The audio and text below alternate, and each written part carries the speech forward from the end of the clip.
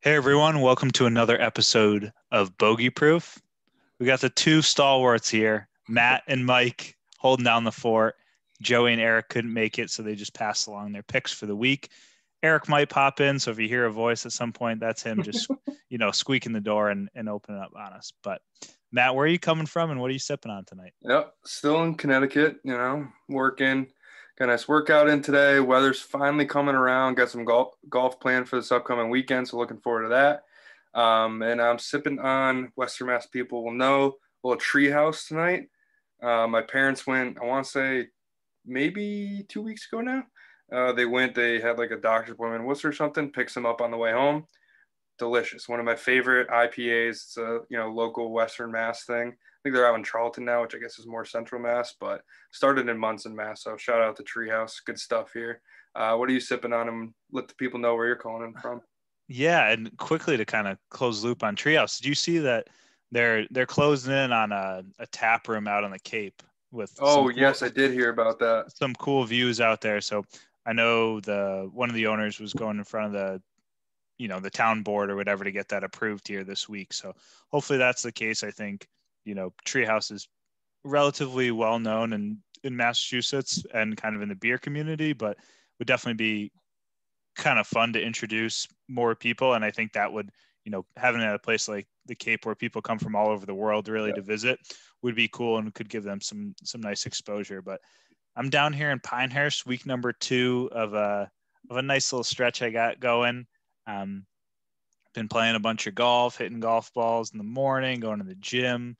We got a nice little regiment going, and I am sipping on a Guinness Oh, Nitro cold brew right now. whoa, whoa. So it's essentially just a Guinness with a little nitro cold brew in there. It is absolutely fantastic, actually. I No, like Guinness in general, but then just kind of like the coffee flavor to yeah, kind of kick you in the butt a little bit and kind of cut through sometimes. Like sometimes Guinness has like a tough aftertaste, I think, yeah, especially if you don't get like a perfect one or a fresh one, but yeah. the coffee kind of is cutting through it a little bit. So it is mighty tasty, and Sounds I'm delicious. ex- I'm excited for the other three in this. I don't think I'm going to be able to do more than one a night, Yeah, but no. definitely looking forward to this. And I got a nice little kind of repertoire of sorts right now with like some different Southern Pines IPAs and some good local beers. I still got a few of those um, peach ales from the Highland Brewing out in Asheville for that I kind of got for the Masters last week. So kind of developing a nice little portfolio down here, some good beers, and I am fully back on a beer kick right now. There's something about warm weather, Cool. green grass, and like that just makes you kind of want to sip on a beer if you have nothing going on. So definitely fully back on that. Haven't had too much bourbon, which is kind of sacrilegious being in the South right now, but we'll get back to that as soon as possible as well. But give us, Matt, let's just jump right into kind of a Masters recap. What kind of caught your eye? Let's not get into individual players right now, but maybe just overall course or kind of the experience of the 2021 Masters. How'd that go for you? Amazing as always, right? Augusta's got all the traditions, the views, the drama it creates on that back nine, everything about it. It was so awesome having it back in April and seeing it play a little more true to, you know, challenging the players, I guess. I mean, don't Augusta was beautiful and it was awesome to be able to have a Masters last year, all things considered. So like not trying to shit on the November Masters at all, but April is just where it belongs. It just the course plays more appropriate. It challenges the players a lot more. It just plays true to how it was designed, I think. And it was just we finally got like the firm and fastness that we've kind of been hoping for. And I feel like that's always the topic talked about with majors, and that's what made like Bay Hill this year so fun to watch. With seeing that basically burnt out for the weekend. I just love seeing Augusta firm and fast like that. Just I don't know, every year it's just you're surprised by it even though it doesn't change, right? All the hole locations before they even play the round, like all that kind of stuff, like they keep it the same. It's just every year kind of takes your breath away. Yeah, no, for sure. I'm very much in the same category. I was lucky enough to watch a lot of the Masters this year, and you know, just I mean, shout out to the Masters for a spectacular app. You know, Oh yeah. just Goodness. a a working person's dream to kind of be able just to have that app on in the background on Thursday and Friday. And the fact that when you click on someone's scorecard and then it goes directly to the last shot they hit, and you can like, I mean, I definitely found myself Thursday evening, watching back in a couple entire rounds, and it takes like 10 minutes to watch someone's entire round. Yeah. I mean, that's great. That's, so definitely, we wish the PGA Tour could have something similar like that, but obviously the Masters just pulls out all the stops. So, it makes sense that they have this sort of app.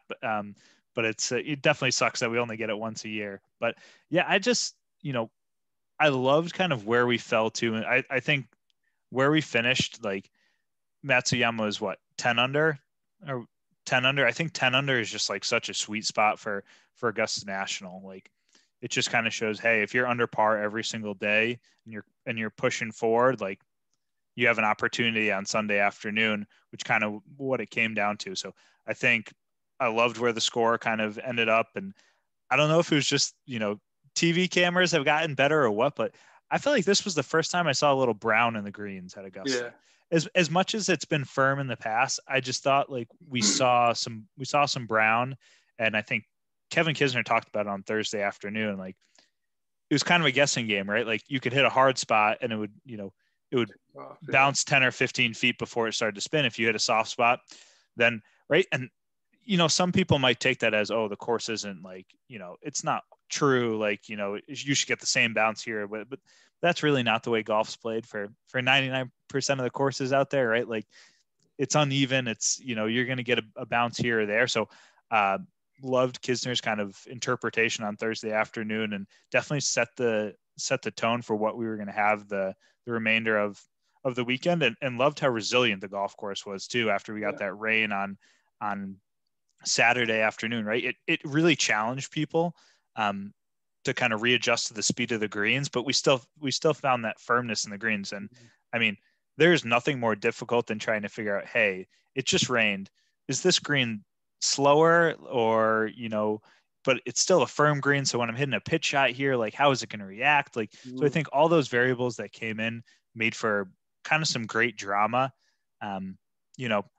and also just shout out to Jim Nantz and Vern Lundquist, two of the best in the game. Like Jim Nantz, does the guy have the greatest life of all time? Lives at Pebble Beach, and his, end of March through the middle of April is March Madness and then the Masters. Like those, in my opinion, the Masters is the greatest golf event of the year, and March Madness is the best sporting event, period.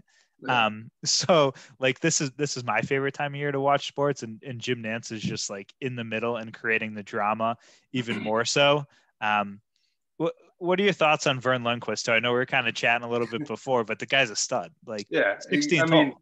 He's got, one of the most memorable calls ever at Augusta with Tiger's chip in on 16. He's always got that 16th hole on the weekends, perched up in his little tower, just watching the shots come in. And I like Vern because he's been doing it for a long time now. He's getting a little older, so some of the names get a little mixed up sometimes, but like he doesn't apologize for it. He just rolls with it. Like you can tell it's just authentic. He's just sitting there watching golf and you're getting what he's seeing. Like it's just very blunt, and like I feel like now so many people try and get in like with PGA Tour Live, with all these different ways you can watch golf. So many different people get an opportunity to try and do broadcasting, right, in whatever way it is, and it's like it's so much harder than it looks. I think people try so hard and kind of get in their own way, and it just comes off as so unnatural, and you can just tell you're hitting like certain key points that the producers whatever wants you to talk about. But Vern, like I feel like he's just sitting up there, he's got his list of who's coming through the hole, or he's got his screen up, however he does it up there, and he's just like, oh, here comes a shot. Oh, and it hits on top of the ridge, and here it comes rolling. Like, it's just like so, like, it's just what it is, and like, and then he adds his emotion as it gets closer or whatever away from the hole. Like, he's just like, blunt's the wrong word, but it's very just simple and straightforward. And it like, he's not churching it up. Like, it's just, here's the golf, and it is funny. He adds a little, like, he adds commentary to it. Like, it just comes off funny, and I don't think he's trying to be funny, Yeah, like Vern is most certainly not like in the press meeting at to start the day. Like, he's rolling, like, the leaders when he's on the call at 16ers, not till 6:00 at night, and he really probably doesn't have to be there until early afternoon. He's rolling in with a coffee, like he gets his one or two notes, and he, like you say, he sits up there in his perch on 16, and he does his thing, and people probably in the background kind of question him and kind of talk behind his back, is like, hey, he kind of fucked that up or whatever the case may be, but like, cares. Just and the way he can articulate he just does such an interesting. He can articulate a story on a hole that takes 7 seconds from the time the ball's hit to stopping on the green, which is just super cool. And hopefully we get Vern Lundquist for another period of time. And Jim Nantz always does a great job, both in the commentary and the play-by-play kind of while it's going on, but then also Butler Cabin and all that at the end too as well. But speaking of Butler Cabin, so we didn't have any amateurs that made the cut this year, so that was a little bit interesting. And they spoke on it a little bit. It was tough. We only had 3 this year. No mid-am. So I'm not going to read too much into that. I think amateurs are a big part of Augusta, and that most certainly is not going anywhere. And hopefully kind of in the coming years, we'll get a couple more studs and, a U.S. amateur who, plays well in the Masters as an amateur and then comes back, kind of like Hideki did when, he won the Asian amateur and now he's a Masters champion. What was your take on Hideki this weekend, kind of his overall game and kind of what that win meant for golf, I would say, as a whole? Yeah, I think I love that, the fact that he won the AM in 2011, comes back 10 years. I mean, he was there the whole time, but 10 years later puts the jacket. And I think that's really cool.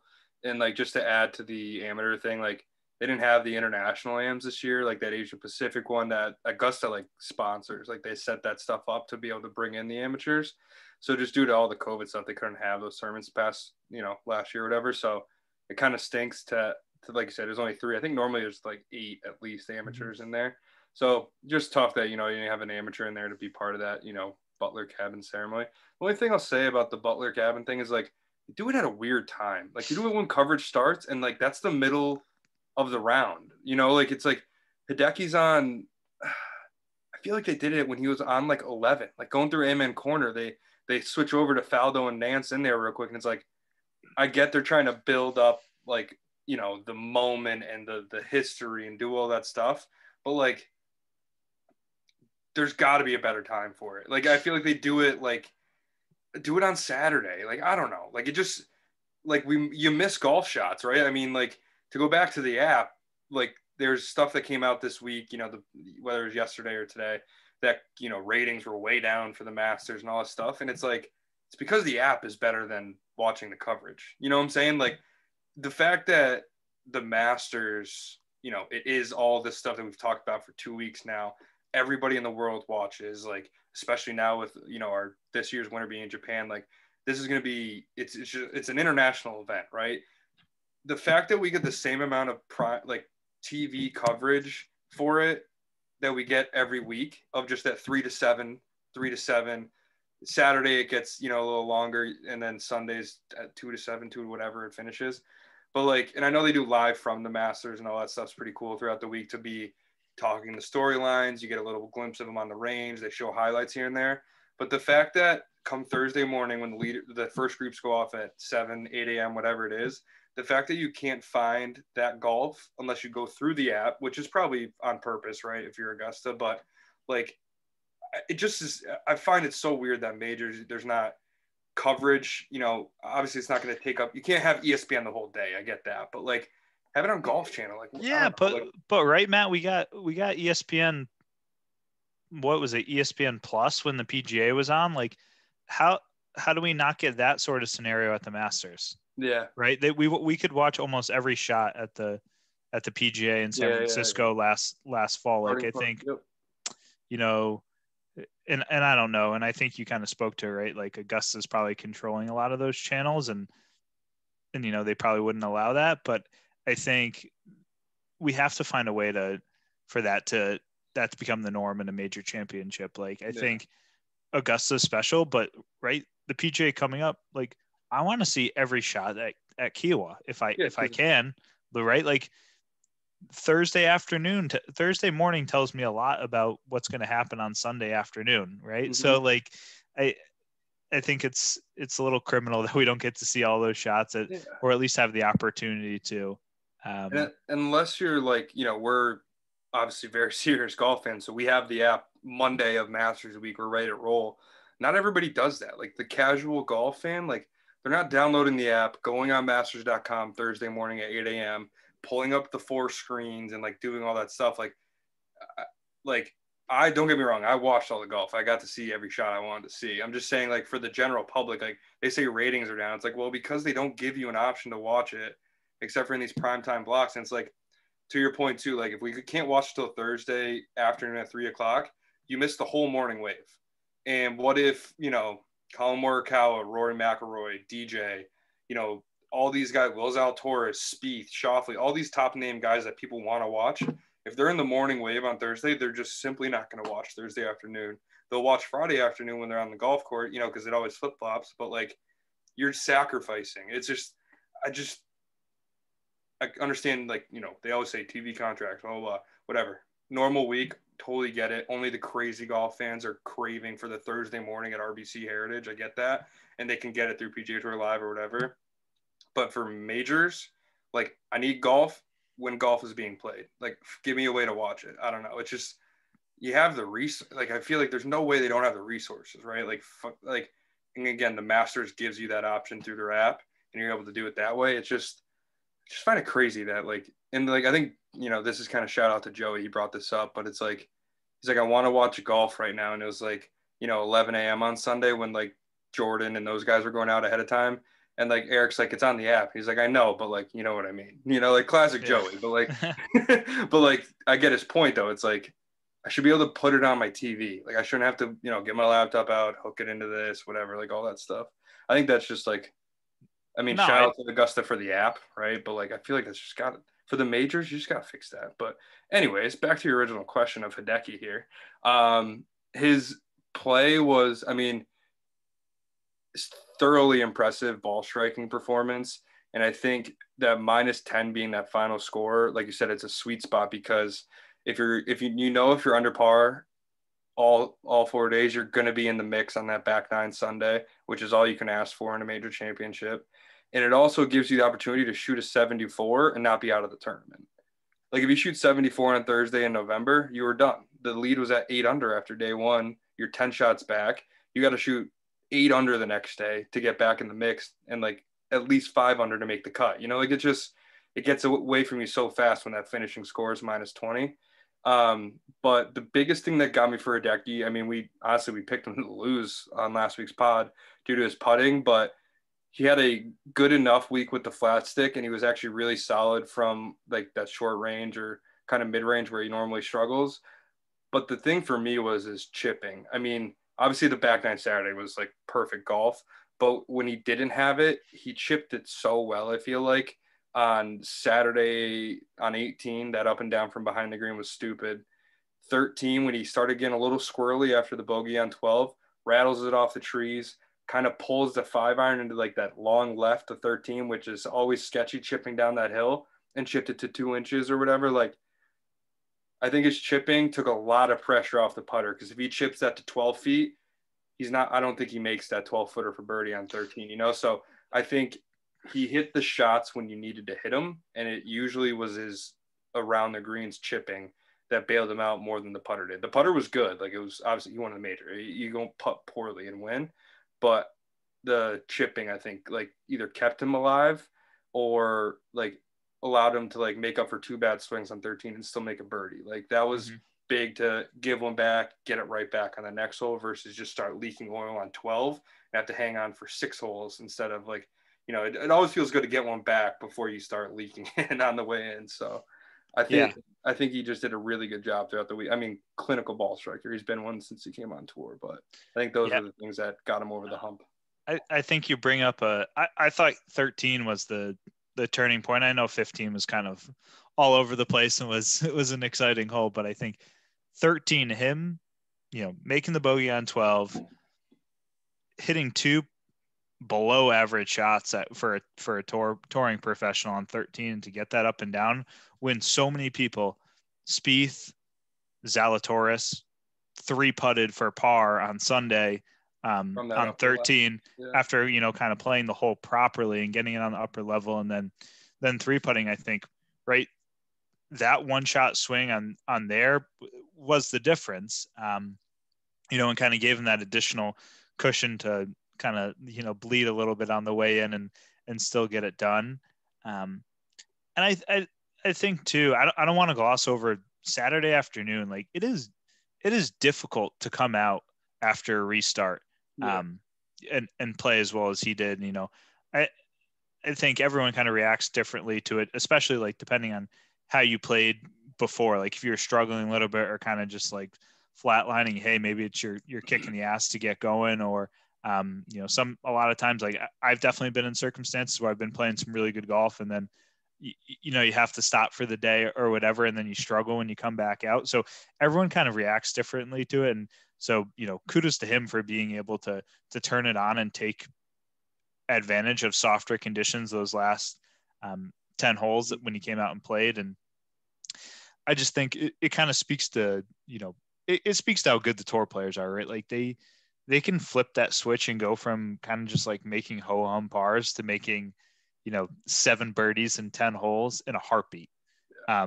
So, especially in a week like this where 10 under got it done, it was really kind of like he played good golf all week long and then just had the best 9 holes of anybody all week. So, and that was the difference. And that's why he's the Masters champion, because, when the opportunity presented itself and the conditions were there, he took it low. And then besides that, he avoided the big number. Mm-hmm. We chatted about it a little bit before.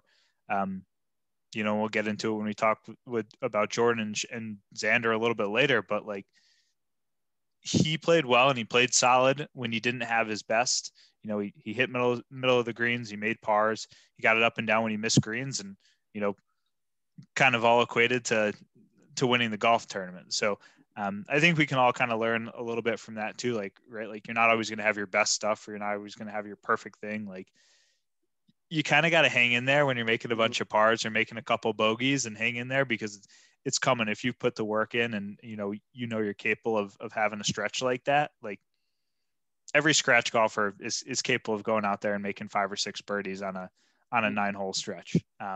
Kind of just got to hang in there and make it happen.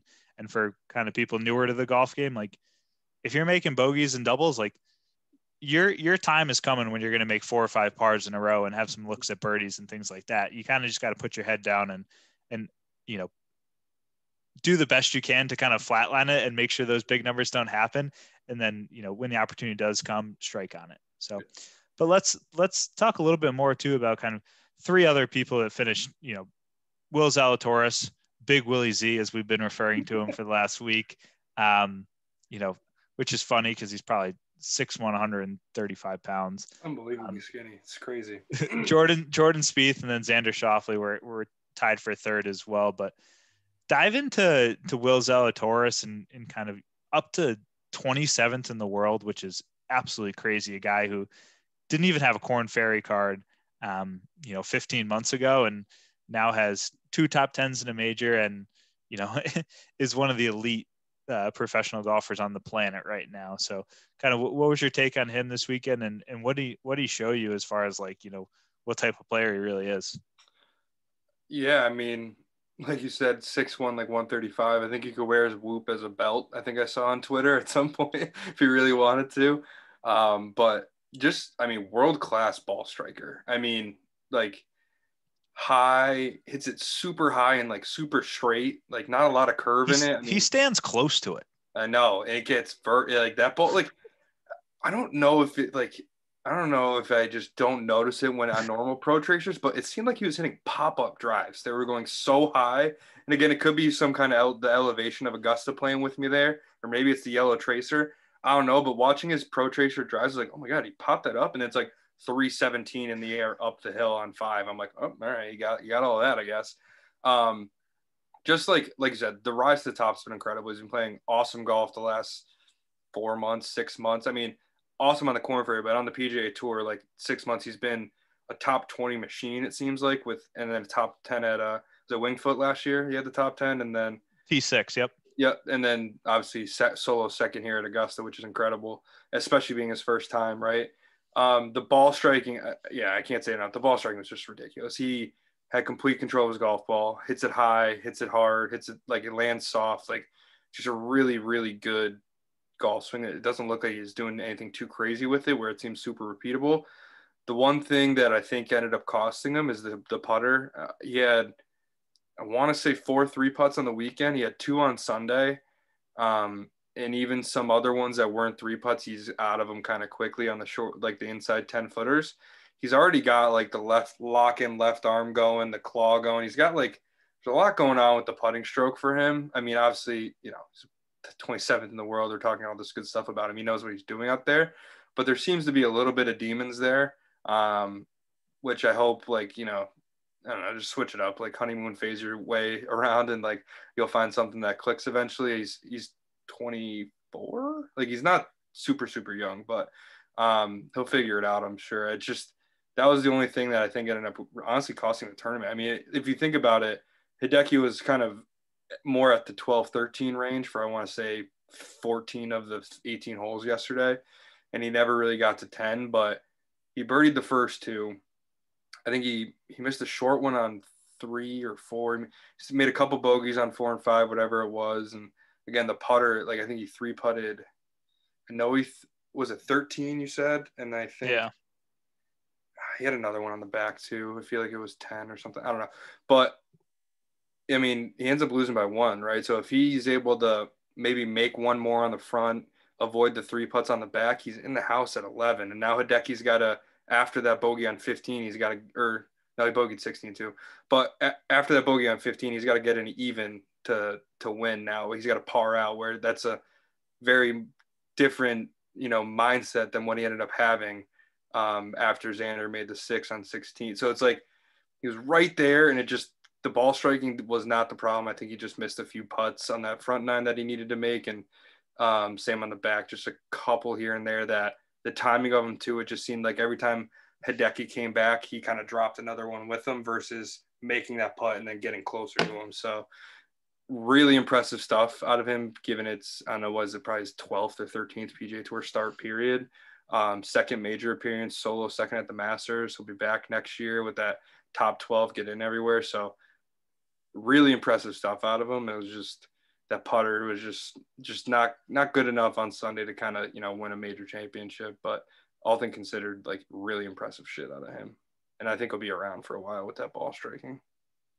Yeah, no, it'll be interesting to see how it kind of plays out and where he finishes this year in the world golf rankings. I just think he's had such a crazy rise, but there's no like signs of slowing down at the moment. Like he's missed 1 cut in like 15 events, and he's got 1 million top 25s. Like he is clearly a top 25 player in the world, and 27th in the world is most certainly not a fluke. So looking forward to seeing him continue to play. And, he's a young guy. He wants to play every week too. He's playing at RBC this week, so would expect him to, be up by the top of that leaderboard as well. But our old friend, Jordan Spieth, the guy has found something. Like I'm not sure he's back because the Masters is tough to, like he's going to play well at the Masters until he's 50, and he might not be able to swing a golf club for those last 10 years. But like he's going to be that guy that shoots, like 77 in the Masters when he's 50, just like putting the lights out because he knows every putt out there. But he's found something, the ability to kind of get it around the fairways, I would say. And then the iron play is streaky. I think he occasionally hits a poor one, but his good ones are like really, really good right now. Like his good ones are like, they have eyes. They got eyes. Yeah. It's like you said, he has the squirrely one in him still, but the good ones are just so good now, where his strokes gained have been off the charts with the irons the last, 4 months, whatever it was going, or not 3 months, whatever. 3 months, yeah. the last, whatever it is in this, rise he's kind of made to get his way back. It's really the iron play, I think, that's done it for him. And the putting has been really good too. I think the putting was actually for his standards kind of disappointing this week. Like he hit plenty of fairways, and like you said, the irons were pretty solid. I think one stupid ass decision on Thursday, and then just not quite, like, kind of burning a lot of edges on the weekend and not really making a few in a row like he's known for. I mean, he really didn't make any putts until, what was it, 17? He made a long one on Sunday. Like, I just feel like for him, right, the way he plays, he gets in those modes where he makes everything he looks at for a 6-hole stretch, and whatever, and all of a sudden he's right at the top of the leaderboard, and then he kind of ball strikes his way, or iron plays his way around the golf course to like kind of stay up there and makes enough putts. But he just kind of didn't make anything on the weekend. It felt like it, because he actually drove it, like, for his standards, like, really well. Like, he was playing that cut and just making it work. And then if he had to hit it the other way, I think he went to the 3-wood more often than not, because he's kind of got like that little 5-10 yard draw pretty automatic with the 3-wood. But I think it'll be interesting to see what he does when we get to these other majors this year, right? Like, kind of not his, like you said, Augusta is going to be a home game for him basically for till he's 50. It'd be interesting to see what he does at like a Kiowa, or when they go back to Torrey or whatever it is, like, because those don't really fit his game. But if he's back, he'll find a way to be at the top of that leaderboard, because that's what he did for that 3-year stretch where he was, number 1 in the world and whatnot. But yeah, Spieth was fun to watch, man. It always is. He was chipping in all over the place. Like, the second you're like, damn it, all right, I guess, like, I gotta find somebody else to follow and like live and die by, and then he chipped in again. All right, I'm back. Like, it's just, he always keeps you hanging around. I've never seen someone hit. The guy hits like 30-yard hooks with his 4-iron and throws darts. It's crazy. Like, it's like, he works them, man. Like, he's just working the ball. Like, he's just like 15. Like, I know it's a little bit of above your feet, but 15, excuse me. He's just like, the guy's hitting 30-yard hooks, like, to a right pin, like hooking it over the line. Yeah, and it's just like, and I don't know if, I honestly just think, like, I don't even know if he truly envisions those shots as much as he just like he's a professional golfer, obviously, but just has such a tremendous feel for like just the golf swing and like how it reacts, like how the club interacts with the ground, and just like, I think his hands are so good too. Like, his chipping motion, I wouldn't say it's like, I'm not sure I'd teach someone to chip the way he does always. Like, he gets a little twirls it before he's done swinging. It's so, he kind of gets a little stabby too. He gets a little stabby, but like, like the way he chipped one in from below the green on 10. I don't know if it was on Friday or something, but it's like, you're dead to rights. You're probably making bogey there, and he chips it in. It's like, and 15 I think on Thursday, the Eagle, right? I mean, granted, that was going in the water if it doesn't hit the stick, but that's Jordan Spieth, man. Like, he does that shit. It's like, he's right now with Tiger Woods on the sidelines. He's the needle, like, he is what everybody wants to see, like, good or bad, whatever it is. Everybody wants the roller coaster that is a Jordan Spieth round of golf. There's just something about it. I don't know. And I think we'll find out by July 4th. We will know whether or not he is back, or it's going to be like a horse for the course kind of thing when he's able to win.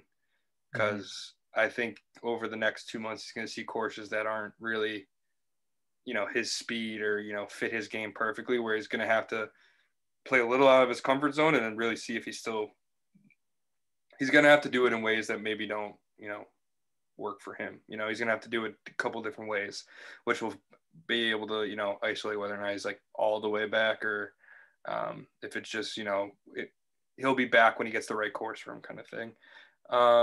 Next, though, Xander Schauffele. Before we kind of harp on the bad, I think it was really good to see him back in the mix. I think since Waste Management that he should have won or whatever, when he was in the hunt on the weekend and didn't end up getting it done, like, kind of threw it away to Brooks or whatever it was. Like, he's kind of been quiet since then to his standards. I mean, he's a top 5, maybe top 8 player in the world. And I think it's just his major record is ridiculous. And it was nice to see him kind of get back in that contention. Final group on Sunday in a major. Didn't get it done, obviously, but to be there and basically be on the 16th tee with a very legitimate chance to win the golf tournament. Obviously didn't go well on 16, but to be there with 3 holes to go and a very legitimate chance to win the golf tournament, I think that bodes well for him with the next 3 majors, because the tougher the golf course, the better he seems to play. I think he can play any golf course, anywhere, anytime. It's just such a well-rounded golf game. He's not a horse for course kind of guy. I feel like he's wherever you plop him, he can figure it out. Yeah, no, I agree completely. I don't think we really need to harp too much on this. He had just a tremendously difficult double bogey on 5, and then a triple on 16. If he doesn't do that, he's probably winning the golf tournament, or at least giving us a little more back 9 drama that we had kind of wish we would have had. But yeah, I think we just kind of have to look at it from perspective of Xander Schauffele can play golf, and he is an elite player, and he's a top 10 player in the world. And with the U.S. Open being held right in his backyard at Torrey Pines this year, like, he grew up on that golf course. You got to think, as long as the moment, and the stage isn't a little too big for him, then I think we're gonna see him there. I think that's something I think it is a valid question though, right? Like, he's played well in a lot of majors, but hasn't gotten it done. Like, is the stage a little too big for him? And I don't know if we'll know that for probably a few more years. But he's put himself in an opportunity to win 5-6 majors at this point, through the first few years of his career, and hasn't gotten it done. So I think something to kind of think about and look forward upon is, if he continues to put himself in these opportunities, does he continue to struggle kind of down the stretch? Yeah. It's definitely an intriguing, kind of question. Yeah. And I think I may be wrong here, but I think he's got 5 wins on tour, and all of them were coming from behind. So the few times he's had a 54-hole lead, he has been able to get it done. And now, like you mentioned, I think it's 6 top 5s in majors, and it's like 13 career starts, which is incredible. But like you said, it seems to always be a victim of the big number when he gets there. So yeah, it's interesting. I mean, he's super young, so I think it's all growing pains as long as you find a way to get that first one before it gets too out of hand. Like, you can't get to phenom status with it, right? Like, you got to get one under your belt to kind of just prove to yourself, I think, just, mentally, like, just keep it out of your own head, because the media is always going to talk about that stuff. It's when it kind of leaks into your own thoughts and your own, whatever you want to call it when you're out there, that it becomes a serious issue, and it kind of builds on itself and snowballs. I think if he gets one within the next, let's call it 2 years, right? 7 majors. If he gets one, and I think he's more than capable of that. I know it sounds a little aggressive, but he's a top 10 player in the world, and his game travels. It's not like they're going to throw a major at him where he's going to be kind of, it doesn't fit him. Like, he fits everywhere. So I think that's very doable for him. If he stays healthy, I think he's got to get one. If he wants to have like the epic career that I think he's got the talent to have, like Hall of Fame status type of career, I think he's got to get one soon, just to prove to himself that it's not the moment, right? Like, get those demons out of there. Like, don't even let that become a narrative, right? And just prove to yourself, prove to everybody else, like, you're a guy, and you're going to be here for, the next 10, 15 years, and, rack up, multiple major championships. I think I see him on that kind of career path where it's like Hall of Fame, handful of majors. Maybe not a handful. It's kind of tough to win majors these days. The fields are just so deep, so many good players. But I think he can win 3-4 majors, a shit ton of PGA Tour events, and just have a very, very, very solid career, like Hall of Fame status. Yeah, no, I agree completely too. I just think, from a ball striking perspective, from an overall short game and putting, and he drives as good as anybody on tour. Like, all the components are there. You said it exactly correctly. His game travels. He's had success in the Open Championship. He's had success, at the Masters. Obviously, like, he's going to be there. You know, and I like kind of putting the cap on 2 years here. He's in his probably 27, 28 at this point. Like, I think kind of, you know, we got to see him win a major.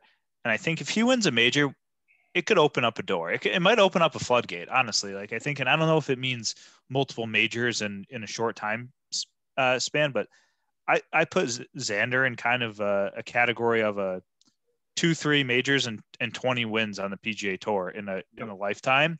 But if he doesn't do that, then he's more in that 0 or 1 major and maybe 10 wins, right? So like, and there's a big difference between that. You know, the first being, you know, a Hall of Fame career like you're talking about, and the latter being a tremendous PGA Tour career, but realistically someone that people forget about in 10, 15 years. He's going to be one of those guys that, like, if he does get talked about, it's like, oh, what could have been? Like, he was so good, he just couldn't get it done. And, like, you know, we're putting a lot on, you know, one bad swing on 16, but it's like, I agree with you, where I think if he gets one in the next 2 years, he's going to have a PGA Tour season where he wins 3 or 4 times and, you know, racks up another major probably 2 years from whenever that happens. So, like you said, I think the potential is there for like Hall of Fame status. It's just he's got to get the big one now, and then just keep adding and adding and adding. I think if he lets it get away from him, it builds that narrative that, you know, for better or worse, the media is going to talk about it nonstop. We're going to talk about it nonstop, and it whether you like it or not, it's going to play in your head. I mean, look at somebody like, it's actually a pretty good transition into biggest disappointments here. Like, look at Rory McIlroy. Like, they've been talking about him getting the green jacket at Augusta since 2010, when he snipe hooked one into somebody's backyard with a 4-shot lead on Sunday, and he's never been able to get back there since. 2018 was the exception. He had a chance against Patrick Reed and ultimately couldn't get it done on Sunday again.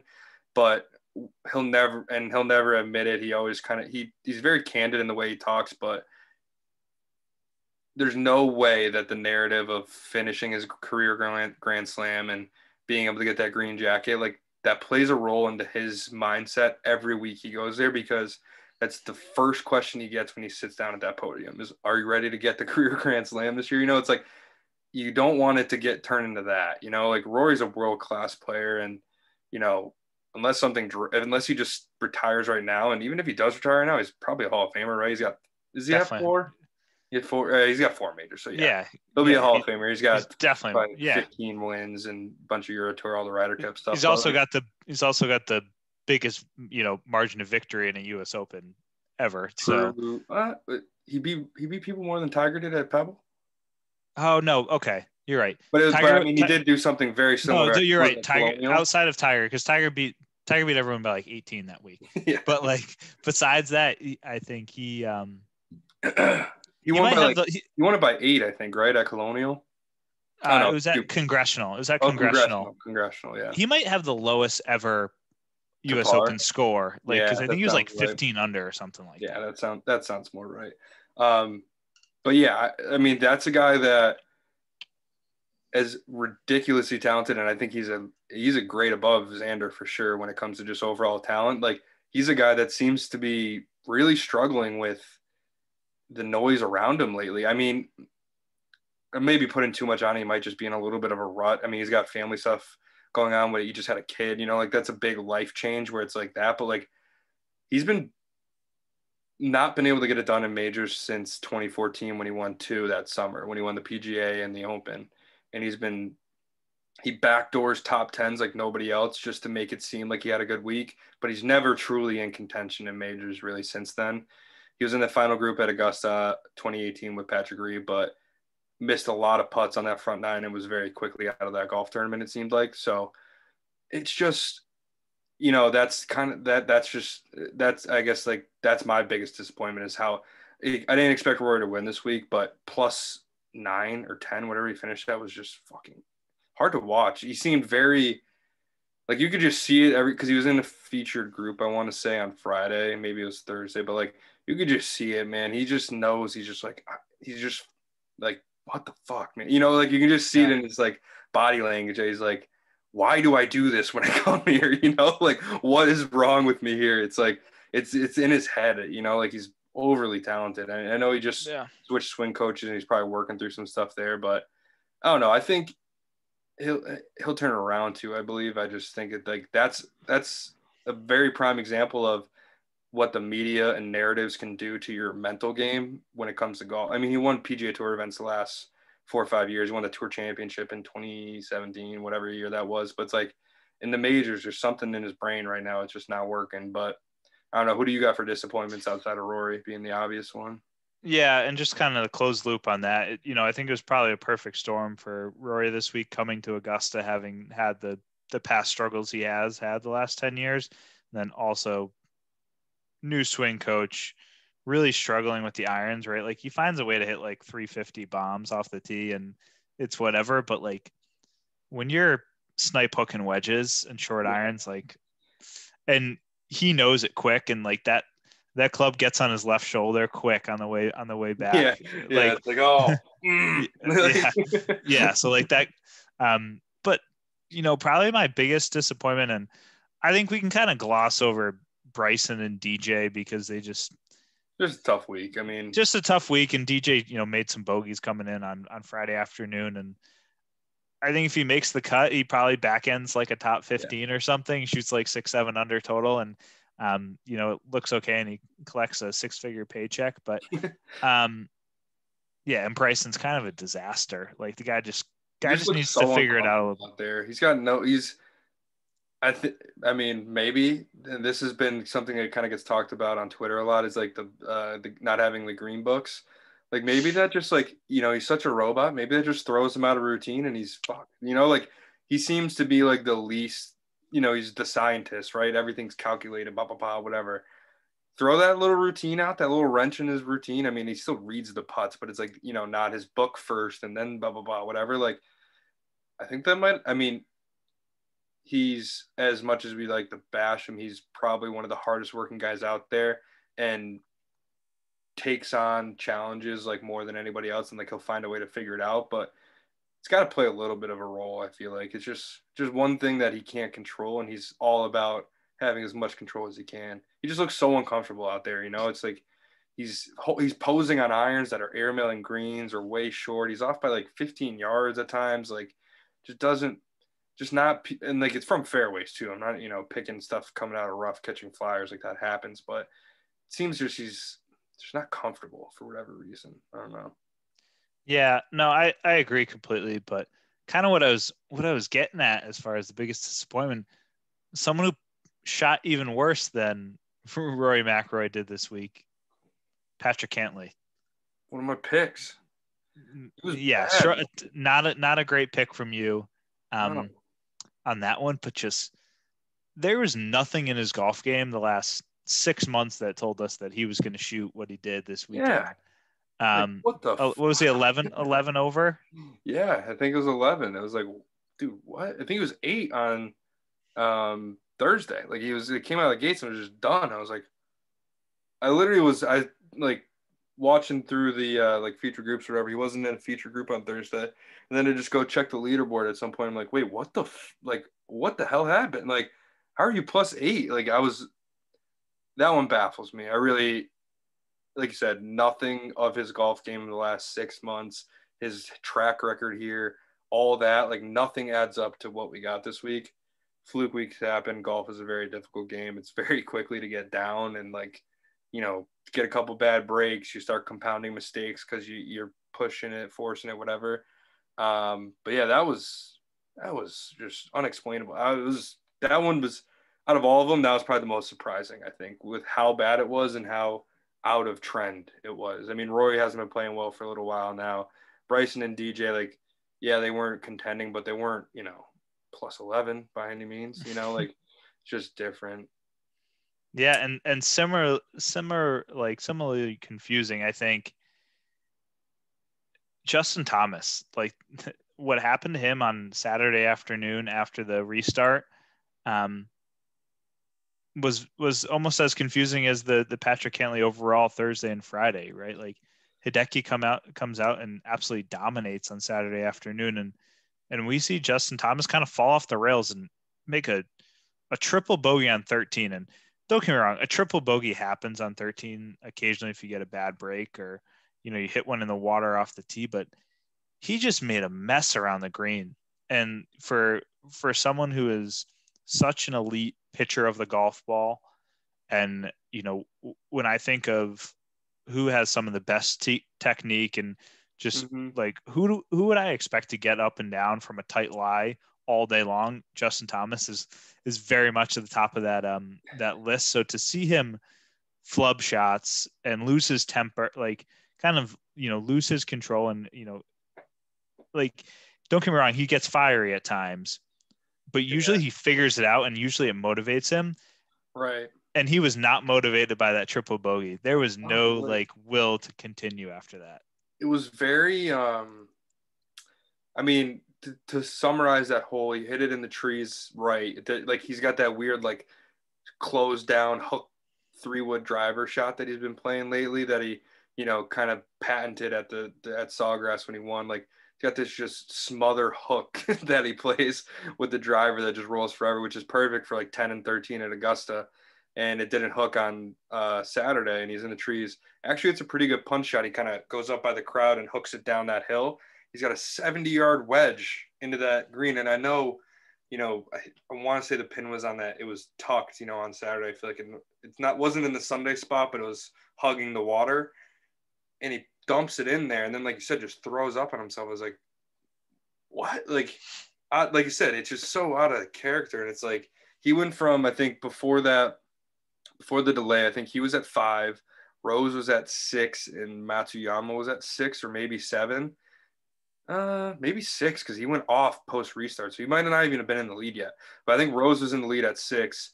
Him, Jordan, and a bunch of other guys were at 5, and it was turning out to be like Saturday was awesome. It was like, here we go, and then that the break happens in the restart, and all of a sudden he drops to -1. And Hideki's at -11, and now he's out of the tournament. It's like, what the hell happened in those, the 2 hours? It's just, and it like, he's one of those guys, like you say, he's fiery, right? So he has that, he had that look in his eye on Saturday where he was like very Sunday at TPCS, where he's like, I have absolute control over my golf ball. I'm playing aggressive.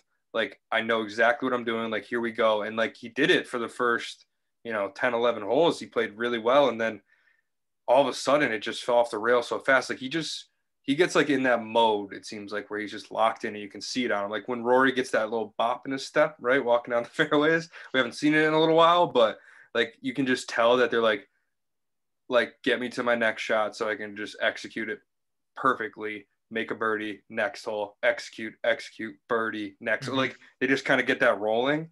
And he seemed like he had that, and the restart just absolutely threw him out of that. And he just, like you said, I think he made that triple and then completely checked out of the golf tournament. He was like, what the fuck just happened? Fuck this restart. I can't believe I just did that. Like mad at everything. And then it was just done. It sucks because that was my pick to win. I thought, and I was keeping an eye on him all week. He wasn't in the lead by any means, but he was kind of right there lurking, and just, I was waiting for him to have that 9-hole stretch where he goes off, and it just, that restart happened, and then he went the other way, and I was like, shit. But yeah, that was tough. Yeah, tough to see that happen, especially kind of being in prime position to make a push on Saturday afternoon. And I like Justin Thomas's chances down, on the back nine on Sunday. He's kind of had a little bit of a killer instinct the last couple of years. But biggest disappointments, Patrick Cantlay and JT, two of the best dressers on the PGA Tour.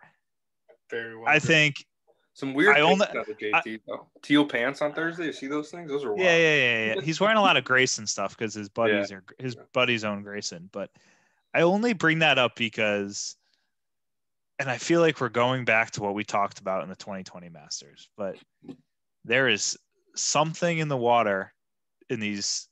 I don't know what meetings are happening. At Nike, at Under Armour, even at Uniqlo for Adam Scott. Like, what goes on at the Masters that tells us that we need to create these ridiculous patterns, put them on T-shirts, put them on shirts, put them on hats, and make our players, wear the same outfit. Like, I understand the scripting and like, you know, sometimes we get people with the same outfit, but like when everyone has to wear a terrible pink shirt at the same time, or everyone has to wear those like weird lines or terrible like camouflage hats, it just makes it even like, I can get over it when one person dresses bad, but when a company like Nike or Under Armour does it and you have tons of players in the field, you can't get past it and you can't avoid it. Who was kind of like, you know, talk on Nike, because I know, you know, we all like Nike, and you know, we wore some Nike stuff in college and things like that. And I mean, they have solid stuff. I just don't know really what comes of it when it comes to the Masters and what they put out there for scripting. Yeah, somebody at the powers above, whether it's Augusta, I don't know. Somebody needs to put a stop to this because it's fucking ridiculous. Like, it's like they're trying to see what they can get away with. Like, it's that bad. Like, poor Tommy Fleetwood made an ace on Thursday, I think it was. Yeah. Worst shirt of all time. He looks like he has the continents, or like a murder scene where they outline the body in chalk on the pavement. That's what his shirt looked like. It's like, what the fuck kind of shirt is that? Like you said, Nike has so much good stuff. Tiger Woods wears it all the time. And when they come out with that bullshit, he usually wears a toned down version of it because he's like, absolutely not. I'm not wearing that fucking shirt. But like, it was like, what the fuck is that? Like and the Tony Finau had it on too with the highlighter shirt. He had the lines everywhere too. It's like, what are we doing? Like Paul Casey, that poor bastard, dude. Like, I think the worst stressed player on the golf course every single day this week. I think I texted the group. I was like, Tony Finau looks like a tennis ball right now. Yeah, tennis ball. That was it. Yeah, because the lines. It's like, dude, Paul, and I put it on Twitter and on the Bogey Brew story on Instagram. Like, my goodness, was his hats awful this week. Like, I don't know what the design was. The shirts weren't any better. It was like, what are we doing? Like, Brooks Koepka usually keeps it pretty simple. He looked like the Pink Panther on Thursday. Like, what was that hat? He had gray and black on and then a neon pink hat. Like, what are we doing? Like, it just and like Rory too, usually, again, another guy that they'll give him the scripting and he'll be like, no, do this. Like, he'll tweak it a little or make it fit him a little bit better. The Thursday outfit with like the royal blue, almost purple, kind of weird colored hat, black shirt, white pants. I was like, what the hell is that? Like, just color coordinating was just terrible. Like, Nike needs to, like, they should be banned from dressing at Augusta. All their people that they sponsor should be able to wear whatever they want next year at Augusta because they've been so bad the last 2 years. Like, there's no explanation for it. Like, this is your Super Bowl, right, for merch, because you're getting so many people to watch that, you know, are, you know, fair weather fans, for lack of a better word, that don't watch golf all the time. They're not going to see the great outfits you normally put out, and they're going to watch this and they're going to go to the stores and buy it if it looks good. But it looks like shit. And you have like, it was like every day they came out with new shirts or new scripting, whatever you want to call it. And I was like, oh my God, like I can't believe they're doing it another day. It's like, I just don't know. Like you said, I don't know what's in the water at those meetings. I don't know who's making those decisions, but they absolutely need to retire or be fired depending on what age they are. And just like, my goodness, it's like laughable. It's like they're trying to get away with it right in front of our face. Like, somebody needs to hold them accountable. Like, yeah, if the designers are of age, put them in a home. That's all I would say.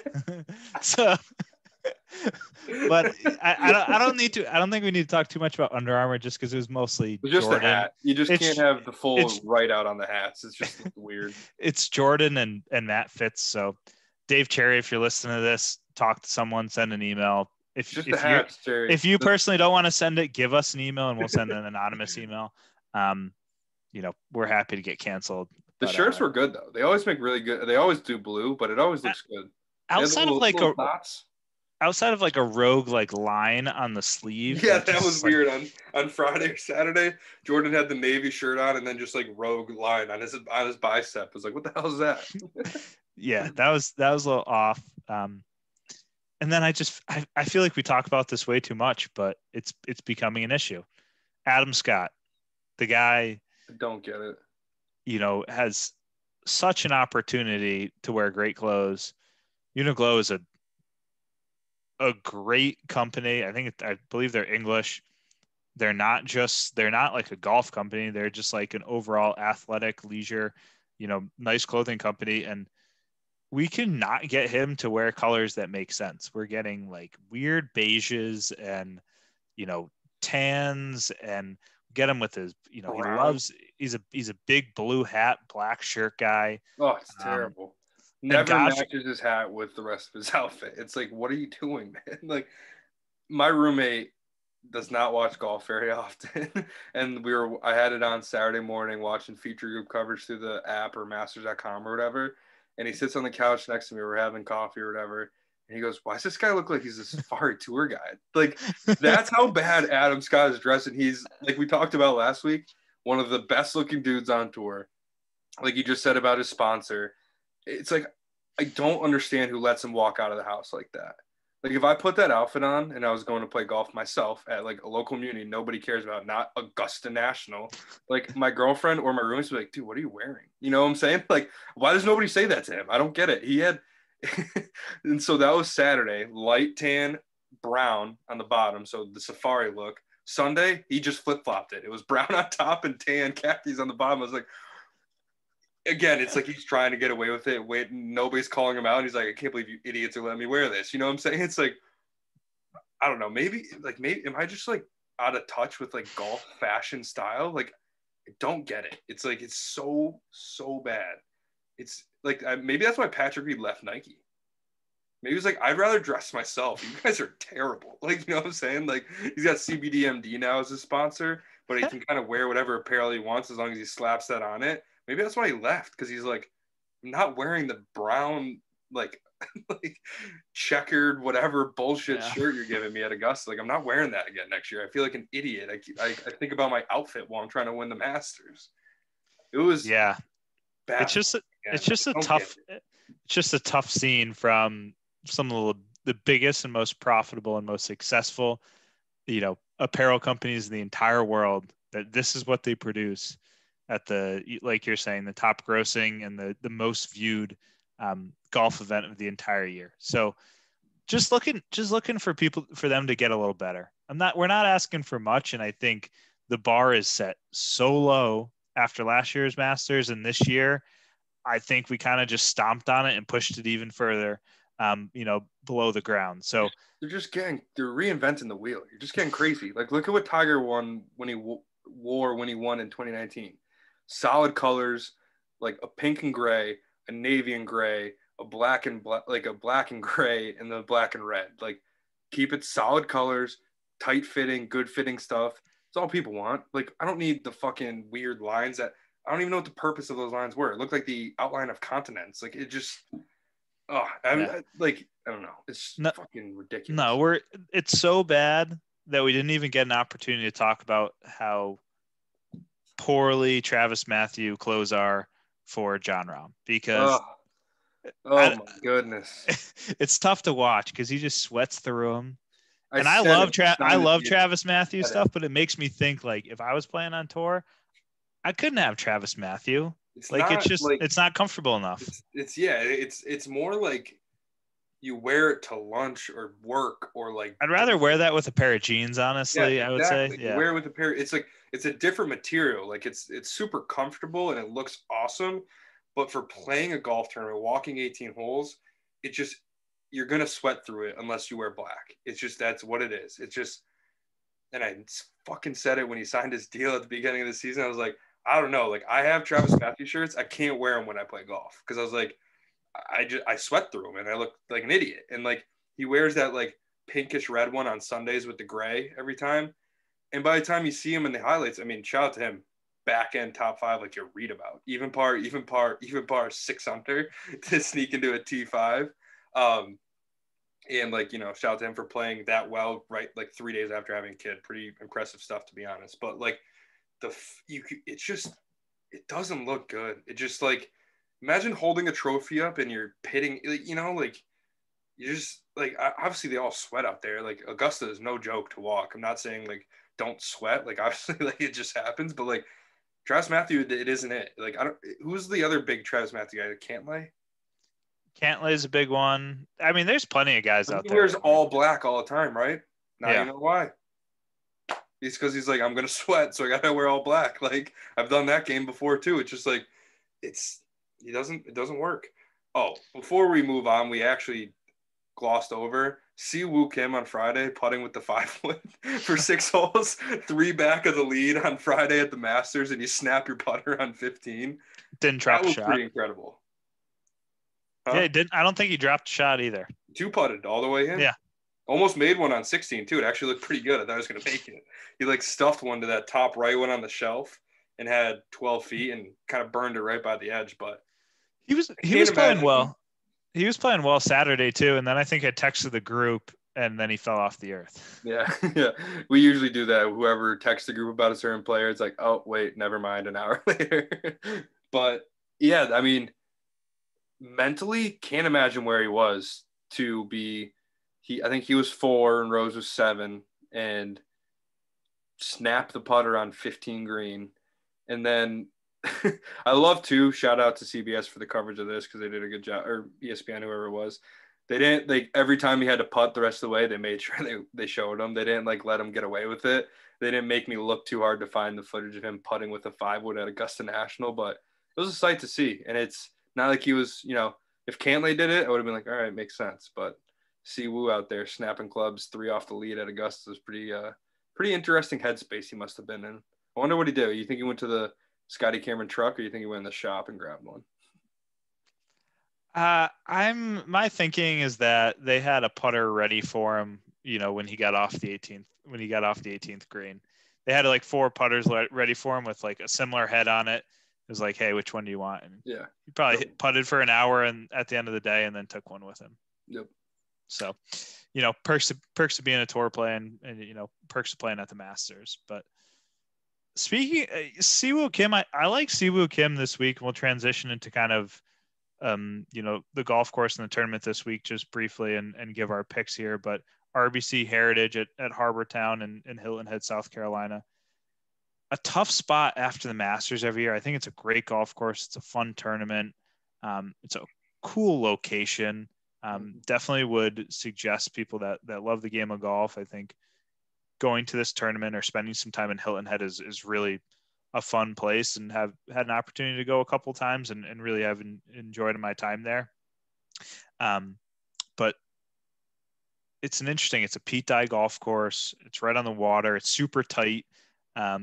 So we really it kind of lends itself to shorter hitters often kind of being the favorites in this. But with that being said, right, we've got some studs in the field, and probably don't have to look too far from the people playing the best golf in the world. I think sometimes when we go to these different golf courses, we kind of think, oh, who's kind of the horse for the course? When in reality, hey, the person who's playing the best, the top player in the field, likely has the best shot of winning the golf tournament. There's a reason that they create odds, and there's a reason those people are so good at their job. Those are the people that are most likely to be there on Sunday afternoon. But at Harbor Town, like we kind of were talking about Siwoo Kim there, Pete Dye specialist. None of us are going with him this week, but if you can get a good odds on Siwoo Kim to maybe have a top 10 or a top 5, I like that pick as well. But I'll dive into my picks. Someone who's been playing great as of late, Brian Harman, T2, T3, or whatever it was at the Players, and then played well at the Masters again, was top 10. Really was kind of hanging in there for the majority of Friday, and was lurking around a little bit on Saturday. I think he might have got a little pissed off when Joey said, he just wanted to keep an eye on him out there, and he wasn't a good pick for the Masters. So they fueled the fire for the first 2 days. I think he was second after Friday, right? Or maybe third or something like that. Yeah. He just kind of ran out. He just ran out of offense. He doesn't hit it long enough to be able to the par 5s aren't automatic for him there, right? Exactly. I mean, 2 is, but 8 and 15 and even 13, like for a lefty too, he's got to hit like a slice versus a hook around that corner. So they're just not automatic. I think he just kind of ran out of the offense. But again, like you said, playing really, really solid golf and play good at the match play too. I would be in this golf course, like he's a little bit of a shorter hitter. I think he's definitely, I mean, as long as he's not like, hung over from Augusta, it's always a big emotional week for everybody. As long as he's, right back at it and like ready to roll, I'd be surprised to see him not in the mix. Yeah. And a guy who is, so he won the Wells Fargo when it was played at Eagle something out, in like the Wilmington, North Carolina area. Really plays well on kind of like some more seaside, like with some really good firm Bermuda. And I don't know, I think he's a Sea Island guy too. And I think that all kind of transitions as well. Like when you practice on kind of that like seaside Bermuda, Bermuda is thick and it's overseeded and it's tough to chip on, and it plays different, but there's a different type of it when it's right by the ocean and it's thick, and it's even more so, kind of someone who practices and plays on it every single day has a big time advantage. So I think even more so from a course condition standpoint, Brian Harman's a good pick, and I'll definitely be throwing some money on him for a top 10, and maybe something a little on an outright winner. Yeah, I mean, you got to tease it a little bit if you're gonna pick it and put it out there on the internet as a big time pick. You go for it. Last week, right, I called out Will Zalatoris and said he wasn't going to play well at the Masters. I was going to fade him. Shoved it. So, you're not always gonna have a great pick. You're gonna have some hot takes, and that's what it is. But you got to learn to roll with it. And I'll give Joey's pick. Speaking of Will Zalatoris, Big Willie Z. That's where he's going. Riding the train. We kind of refer to Joey as the Z-Man sometimes. Mm-hmm. This is Big Willie Z. And Makes sense. So just like that common connection, and I don't think Hideki is in the field this week at Hilton Head. So if he's not, if he is in the field, then we're gonna have to talk to Joey, because then that's just a lack of overall commitment to your guy. Just disrespect, honestly, is what it is. Yeah. So I think, but kind of rolling with Zalatoris, and I don't blame him. He's been an elite player on tour as of late, and would expect him to play well. Yeah, but, no rat this week. No rat this week. So that's a tough play. I think he's probably back and forth between the European Tour. Kind of a wild schedule. The guy gets into European, all over the place.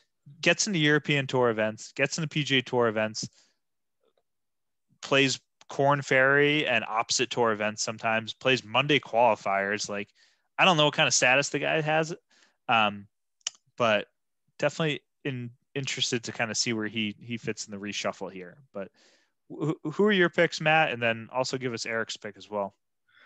Yeah, so I'm going Matt Fitz this week. I think he played pretty solid at Augusta. He didn't play great by any means, but I think he was around that top 20. He was, hanging around. It wasn't an abysmal week, and I think kind of like we said, I think this golf course is really, again, it's in a tough spot right after Augusta, but it's a really cool golf course and a good change of pace. Like, they don't try and do anything crazy with this. Like, all you hear about is the distance and expanding golf courses, stretching them out, all this shit. And this one just they're like, nope, we're keeping our distance. It's tight as shit out here. If you drive it perfectly, wedges all day, have at it. But it's hard enough around there. There's just so much shit going on that it's tight, windy, short, whatever. And I think it just fits his game. He doesn't blast it, but he's super consistent. Usually putts really well too. He had an okay week on the greens at Augusta, but I'm rolling with him. And then Eric's going with another guy that the games kind of remind me of Fitz, but Cam Smith, not the best golf swing I've ever seen, but he knows he's a grinder, man. He's a bulldog. There's a brief second there on Friday where he was in the lead at 7 under after eagling 15, I think it was, or 13. And then, no, it was 13, because then on 15, he had an 8. he eagled 15 on Thursday. On Thursday, yeah, hit it a foot, right? Yeah. So another guy that he plays really good. He seems to always be in the mix. He doesn't win a ton. I can't remember the last tournament he won. Maybe whatever that second one is in Hawaii every year. Yeah, he won the Sony Open. Yep. Sony, yeah. So he's a bulldog though. He's a competitor. He grinds it out. He plays well when it gets a little difficult and frustrating for players, and plays good on firm places too. I don't know how firm or fast that Harbortown plays, but it is like a difficult one and how tight it is, and you have to be like patient. And I think that kind of fits his alley. So Eric's going with Cam Smith. I think it's a good pick. I mean, Cam Smith is a bulldog. I think he's President's Cup problem, but I mean, we usually do all right in those. But like he's gonna be like the leader. Like he's gonna be the Ian Poulter of the Ryder Cup. I think he's gonna be that for the international side for the years to come. Yeah, for sure. I like that pick, and I like it even more. I think it was PGA Tour tweeted out, or one of their correspondents. He was out at Harbortown. He had a fishing pole in Yeah, hand. we were fishing today. I saw that. Yeah. So I thought that was kind of cool, and I appreciate kind of getting a little perspective on, the PGA Tour players. He was out. He was getting his work in. He was, whether he played 18 or 9 or just hit balls or practice, whatever. Like he was trying to find a way to get away, but Harbortown is such a unique place. It's kind of like its own little island within Hilton Head Island itself too. So like he's probably not leaving the clubhouse or kind of the resort area all week long. So, like what does he do? He goes and he works on his game, and then he goes and grabs a fishing pole, and he's like walking back into the pro shop, like just a kind of a cool place. And I think it speaks again to the point, right? If you get an opportunity to go down to Hilton Head and maybe watch this tournament or play some golf, I think it's a cool place and a place that a lot of people would enjoy.